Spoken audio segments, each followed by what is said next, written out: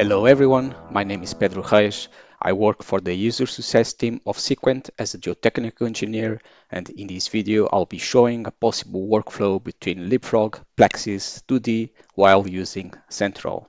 For this purpose, I'll be using a tailing storage facility model in Leapfrog that has already been designed by the other teams. I will create cross-sections in some areas of interest for geotechnical analysis, publish these cross-sections in Central, import the geometry from Central into PLAXIS, define our stage construction in PLAXIS to perform our geotechnical analysis, and finally I'll be publishing the relevant results back into Leapfrog. What is Central? Central is essentially a model management tool that helps you to visualize, track, and manage the geological data from a centralized environment. And it's quite convenient to bring project teams together, since you can easily add users to a specific project and give them the most adequate role.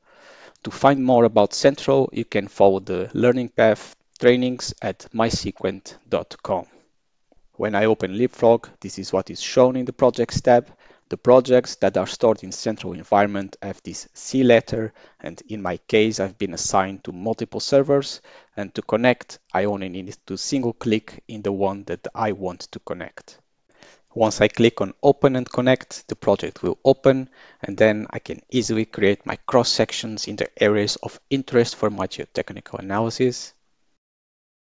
Here I'm creating a series of cross sections separated by a certain distance. This might be handy if there is an interest in performing a geotechnical analysis for each of these sections.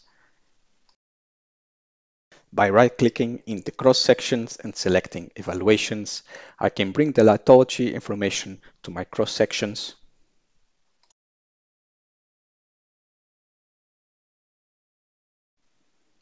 And then I can publish them in my centralized environment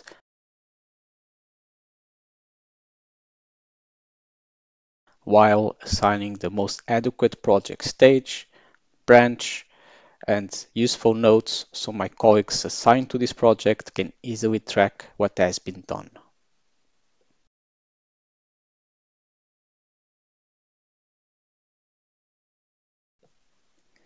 This becomes more clear as we take a look at the project history, and for instance this last upload has an ID of 1009. We can now open PLAXIS 2D and import our cross sections to simulate the construction of the tailing dam facility. We can import the soil from Central directly from the PLAXIS interface and select which Central server, project, branch, and publish event you wish to import. In this case, I'll be importing the latest event, which was 1009, and I'll select the cross-section that I want to bring for my analysis.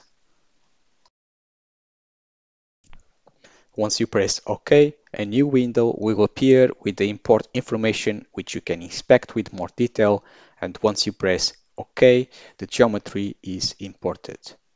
Now, if changes in the cross-section that you are currently working on are applied in a later stage of the project, this will also be captured directly in PLAXIS.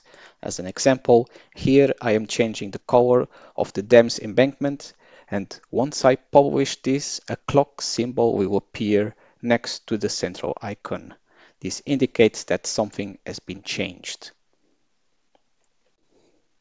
You can then easily check what has been changed in the project and apply the changes, if applicable, by clicking in the corresponding buttons with your mouse.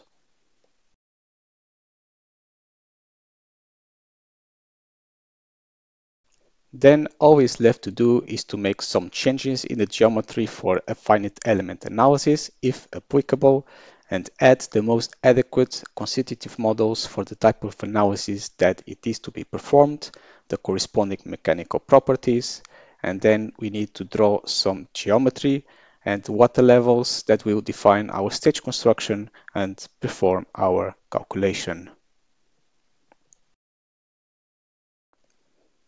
The calculation results can then be inspected and even imported back into Leapfrog project. This is particularly interesting if multiple analyses in different cross-sections are to be performed, and inspected by multiple team members in a single environment. Hope that you find this information useful, and thanks for watching.